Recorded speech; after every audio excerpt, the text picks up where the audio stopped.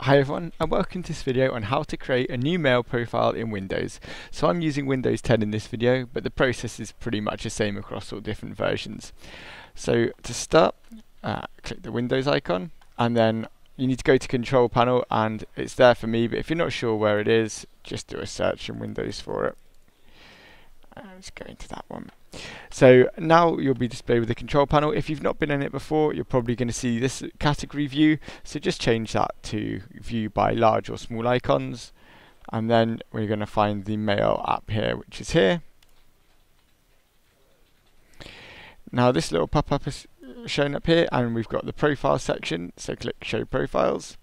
And at the moment, when I start Outlook, it's going to prompt for a profile to be used. So if we pop that up, and I can choose the profile here, and you can see the profiles match up to what's shown there. If you want to add a new profile, you can just click new from within that pop-up there.